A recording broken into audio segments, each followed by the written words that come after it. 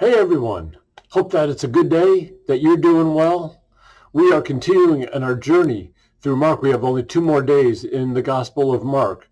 And so we're going to see in Mark, still in chapter 15. It's later on because there's not a lot of words from Jesus in Mark at the end as he's going to be crucified. We read beginning in Mark chapter 15 and verse 33.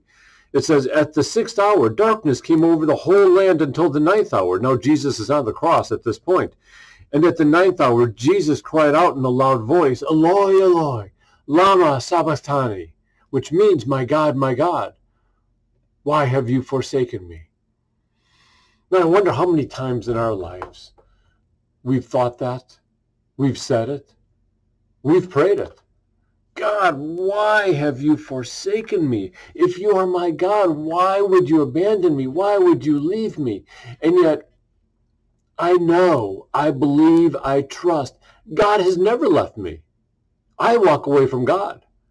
In the midst of my sin, I turn from God. In the midst of my hard situations, I turn from God. I try to solve it on my own. I try to do all that I can on my own.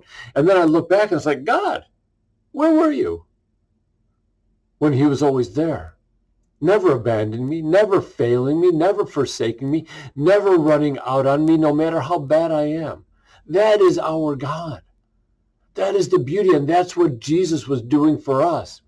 And when Jesus was on the cross, and your sin and my sin and the sin of the world is being thrust upon him, as he's in agony from the cross and then agony in his spirit, my God, why have you forsaken me? It feels that way.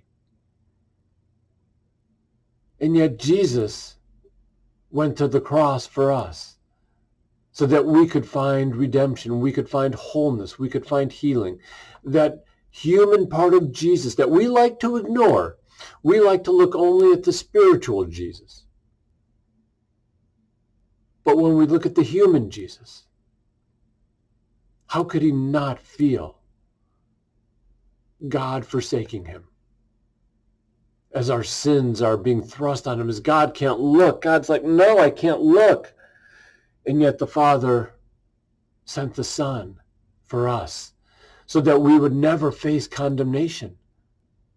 That when we say yes to Jesus, we are saved. We have the joy of eternal life today and the hope of eternal life tomorrow. Turn to God. Follow him. Trust in his plan, even if it makes no sense. Trust in his plan because he has a plan, and it's a good plan. Hey, God bless you. I'll see you tomorrow.